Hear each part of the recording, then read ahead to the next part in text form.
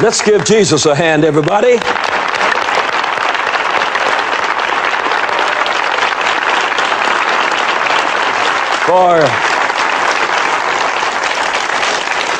For happy living on the face of this earth, you need to be well.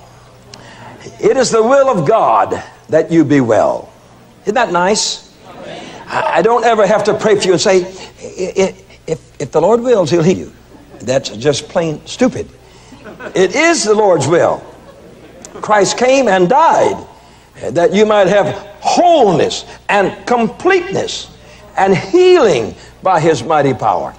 And so God doesn't review his will every Saturday night. Whatever he has said, you know.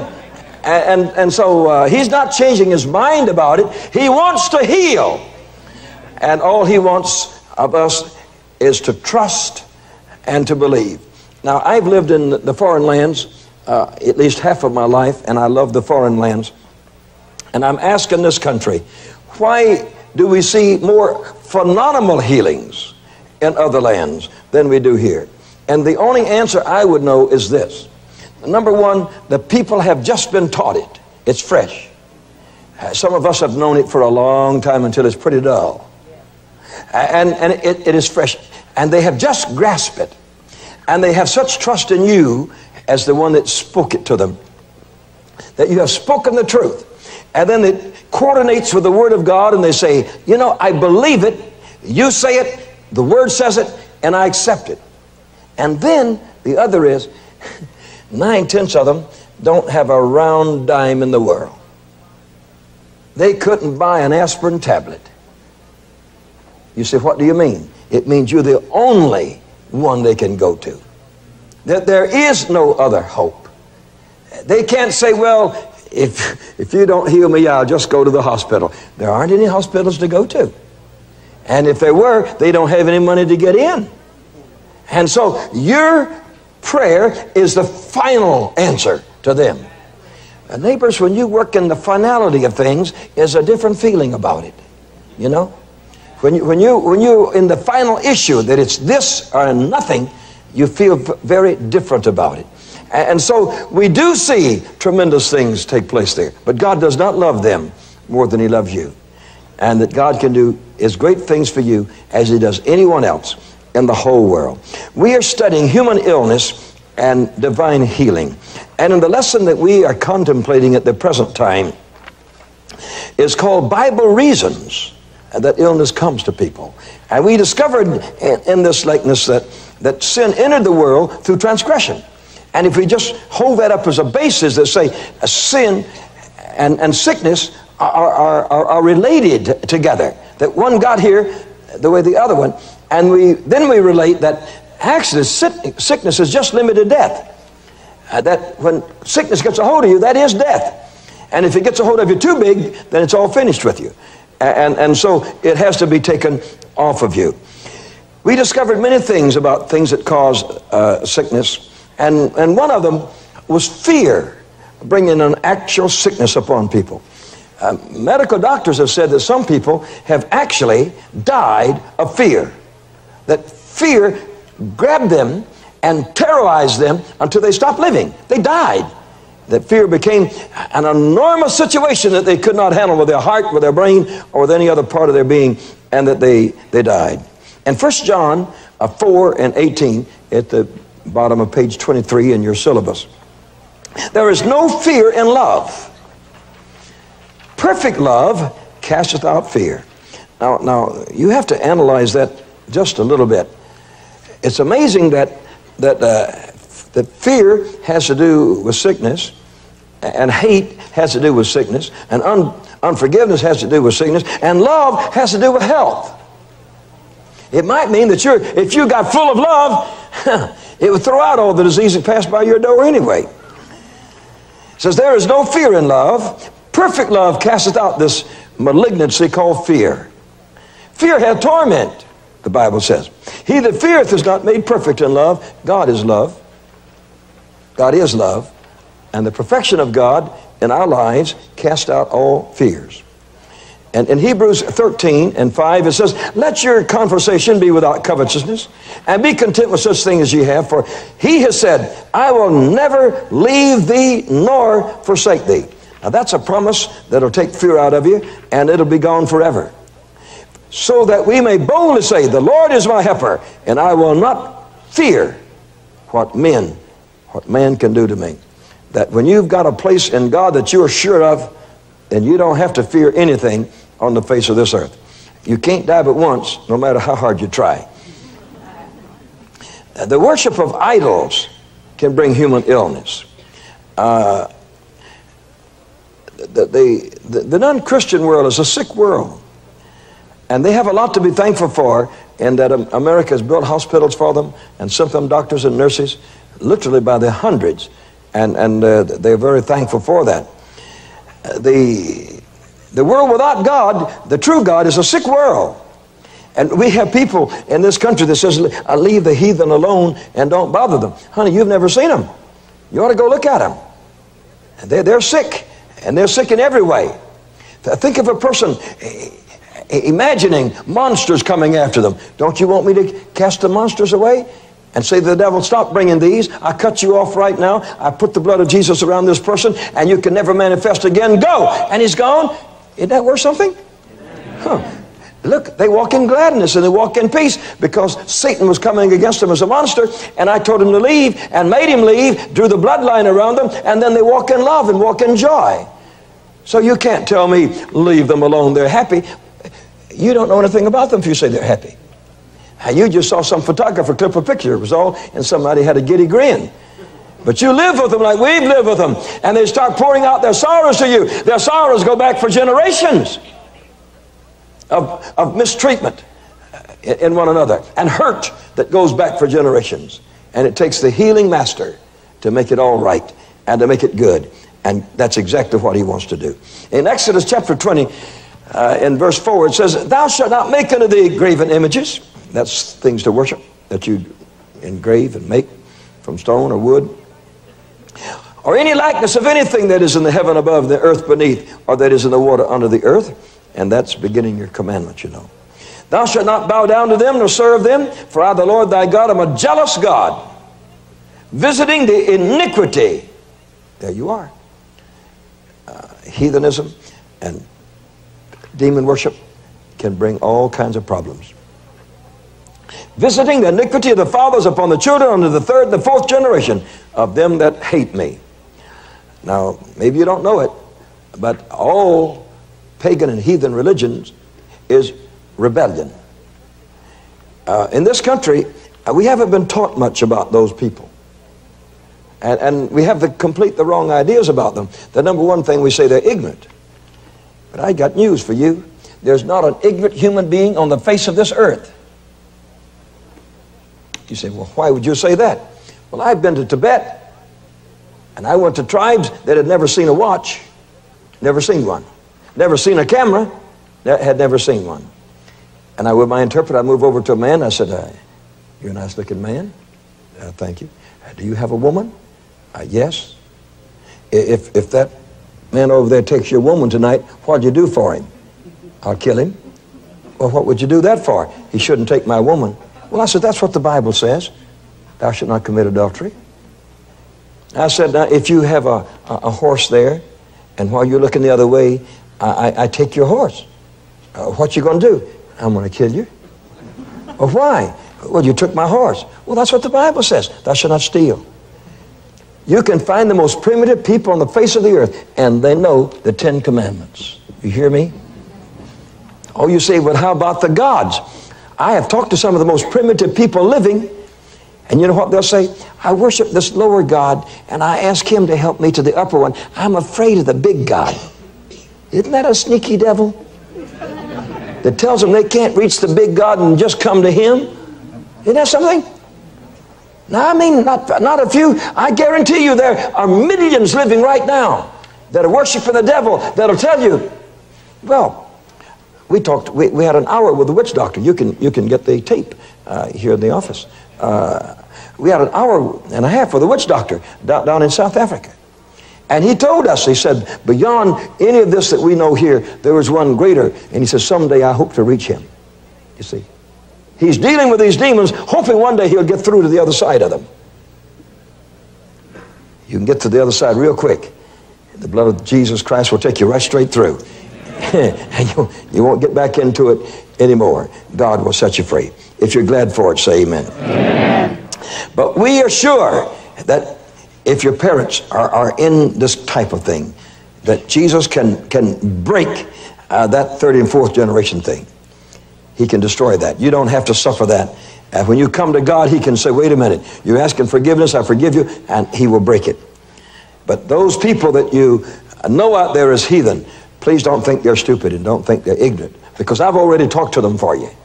And they do know right and wrong, but they deliberately do what's wrong. They do steal and they do commit adultery because they want to, and they know it. And you read Romans, what Romans says about it. It says they shall be judged. They should be judged by the book. They should be judged by their own hearts, their own conscience, you know, and it tells you about it. Now, what are some reasons why people can become ill? One that we really don't like to talk about, and yet I'm afraid that many thousands of people are sick because of this one here. You're number 10. Many thousands of people. In 1 Corinthians 11, verses 30, it says, for this cause many are weak and sickly among you, and many sleep. They took the communion when they had no right to take it. For if we would judge ourselves, we should not be judged. But when we are judged, we are chastened of the Lord, that we should not be condemned with the world. The Holy Communion is for holy people. And you better believe it. Now, in some churches, I think they give it to little children. Now, it tells you in this same scripture here in 1 Corinthians that if you receive the communion, you must understand what you're doing. You must understand what you're doing, or you should not take Holy Communion. Children should not take Holy Communion until you know they are saved in your home, and you know they're saved because of the little sweetness of spirit that's come into their lives. That has nothing to do with an age. It can be 7, or it can be 9, it can be 11, but you are the judge of that. But the big thing that I want to talk to you there are church people that take communion and they're not saved, and they're given communion, and then they wonder why they're sick. Now, you ought to study that whole area there and that, because it's very, very important. There are a couple of very holy things that we are supposed to do. One of them is to be baptized in water. Now, you're not to be baptized in water until you know your sins are forgiven, because baptism means to dip. It comes from a Greek word that means to dip. And it has to do with you being dead to your sins. And you're buried in waters of baptism. That's in Romans chapter 6. They that are buried in waters of baptism shall so rise with him in resurrection. Those that are buried with Christ in baptism. And water baptism is for a person that knows he's saved. And then it's a public witness that he says, see, I'm buried, I'm gone, I'm dead. And now I'm up, I'm alive, I'm resurrected. It's a witness and a testimony to the inside of us. And another is the Holy Communion. It should only be taken by people that know they're saved. And when you do, the bread speaks of your healing, by his stripes you're healed, and the fruit of the vine speaks of our salvation, that we're cleansed by the precious blood. It's the most sacred thing that we have to offer in Christianity. And I know that you understand this, but you should teach others about it. That some are sick, the Bible says, weak and sick. And says some are prematurely dead because they didn't recognize the sacredness of the Holy Communion. Your number 11 says God's promise of health. In Proverbs 4:18, the path of the just is as a shining light. You like that? Amen. That shineth more and more unto the perfect day. I like it. The justified is a person that has been redeemed from his sins and cleansed from his sins. So the path of the justified is as a shining light that shineth more and more unto the perfect day. Verse 19, the way of the wicked is as darkness. They know not at what they stumble. Isn't that amazing? That give you a picture of our world today. My son, attend to my words. Incline thine ear unto my sayings.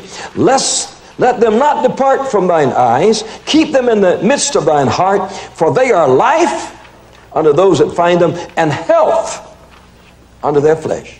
You see? their health unto their flesh. We've got to know that healing has something remarkable to do with the way that we live every day of our lives before God. Keep thy heart with all diligence, for out of it are the issues of life. Put away from thee a froward mouth and perverse lips from thee. Let thine eyes look right on, and let thine eyelids look straight before thee.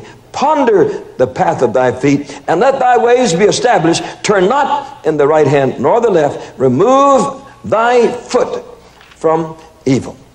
And there is a path of wholeness, of a well body and a well mind and a well spirit when we walk in that way. Now we come to the beautiful part of this lesson, in that Christ has now redeemed us from any of these curses that has brought sickness upon the human race. In John chapter 10 and verse 10, it is almost one of the golden texts of the Bible, you know. It says, the thief cometh, that's the devil. He cometh not but for to steal. When the devil comes, he'll steal your health, steal your happiness, steal your goods. He is a thief. The thief cometh, which is the devil. He cometh not but to steal, and he will kill. He'll just cut it right down. It don't matter how beautiful it is. He'll cut it right down. To kill, he is a destroyer, and to destroy. And Jesus says, but I am come that you may have life, and that you may have life more abundantly. That is one of the great verses of the whole Bible. Now, if you want to put a little beautiful thing on your wall, paint that one up and put it on there. John 10 and 10. That the devil is come, you can put it just like the Bible says it. The thief cometh not, but to steal, to kill, and to destroy. Jesus says, I am come that you may have life. When Jesus comes, he brings life to the body, the soul, the spirit. And you may have it more abundantly. I like that more abundantly, part of it. I like a lot of anything I like. Yeah, I don't ever go in for short measures. Anything I like a lot of it. And he says that you might have life more abundantly. 1 John 3 and 8 says, he that committeth sin is of the devil. The devil sinneth from the beginning. For this purpose the Son of God was manifested, that he might destroy all the works of the devil. And so if the devil has come to steal, to kill, and to destroy, Jesus has come to destroy those things and to take them away. He has redeemed us from the curse. In Galatians 3:13, Christ has redeemed us from the curse of the law, being made a curse for us. For it is written, cursed is everyone that hangeth on a tree. And so the Lord Jesus Christ came that he might redeem us from any curse that the devil may have upon us. And that brings us to a tremendous thought. It's in your lesson 4 in your syllabus. Is sickness a blessing or a curse? Now, you'll say, now, Brother Sumrall, everybody knows that sickness is a curse. Now, that's just what you think. I've met a lot of people that said, I'm suffering for Jesus. Yeah. And they were having a hard time doing it too. And they weren't smiling about doing it for Jesus either. Oh, the Lord has put this upon me. And he's trying to discipline my life. He's trying to bring me into a place of faith. And he'll take you into a place of doubt in that way. And that is not the way he draws people closer to him. Jesus Christ did not come into this world to bring disease upon your body or anybody else's body. He fully stated that he had come to take away disease and to heal people of all their diseases. And yet, you're going to find millions of Christians out there that's going to say, no, sometimes sickness is a blessing. Well, I got one little nasty question to ask you then. If it's such a blessing, leave that bottle of medicine alone. Don't stop the blessing. And leave the doctor alone. Don't let him steal your blessing from you. There you are. In the Gospel of John chapter 9, it's verse 1. It says, Jesus passed by and saw a man who was blind from his birth, and his disciples asked him, saying, Master, who did sin, this man or his parents, that he was born blind? People always have to relate some kind of tragedy with a negative situation. And they want to blame it on somebody. And they said, this man, I don't see how they could have concocted that one. This man didn't sin before he got born, and he was blind when he got born. And they thought that he was born blind because he was going to sin later. I don't think that's in the Bible, that judgment comes before you do bad, you know. But anyway, that was the feeling of people, that surely somebody had transgressed if there was a situation like that. And so this lesson is again centered in a controversy that you will find as you go out from our class to speak to others. And we do not want to be part of a controversy relating to divine truth. Our lesson is in the form of a question, and we shall seek God's answer, the Bible answer, and we believe that's the spiritual answer. And so we have to begin slowly with it. Number one, is disease natural? Then in order to answer that, we'd have to look at nature. Have you seen a sick tree? I have. We've cut some down around here close by. Is it a thing of beauty? And is it natural? You'd have to say, no, it sure isn't pretty. When it won't grow any more leaves, and the branches stop dropping off of it, and rot starts coming out of it, and the next wind's going to blow it over, do you say, oh, that's the most beautiful little tree I've ever seen? Something's wrong with your head. We look at nature first, and then we look at diseases such as tuberculosis. Of course, in these days you don't get to see a real tubercular. When I was a little boy, you did.